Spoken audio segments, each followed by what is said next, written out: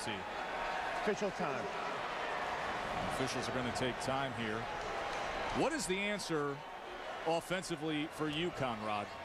I'd like to see them do a little bit more of what we've seen in the past with Brown. You know, they run a little bit of option.